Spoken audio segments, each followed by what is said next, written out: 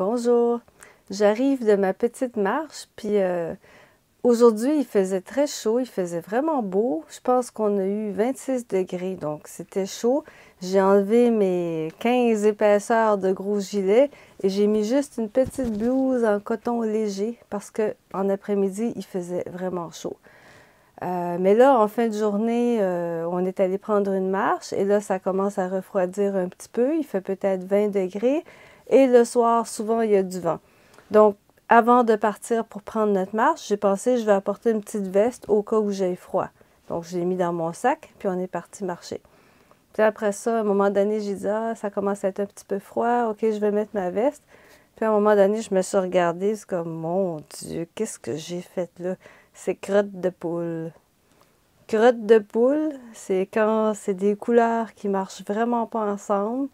Comme ça, des couleurs, les tissus, les motifs, c'est épouvantable. Donc j'ai pensé, bon ben je vais faire une vidéo avec ça. Je vous ai déjà parlé de l'expression la chienne à Jacques. La chienne à Jacques, donc être habillé comme la chienne à Jacques, c'est être super mal habillé. Ça peut être aussi des couleurs qui ne marchent pas ensemble, des tissus, des styles. Mais ça, juste des couleurs qui ne marchent pas ensemble, c'est crotte de poule. Je ne sais pas pourquoi on dit crotte de poule. Les crottes de poule, je ne sais pas, ça doit être blanc ou noir. C'est pas toutes sortes de couleurs.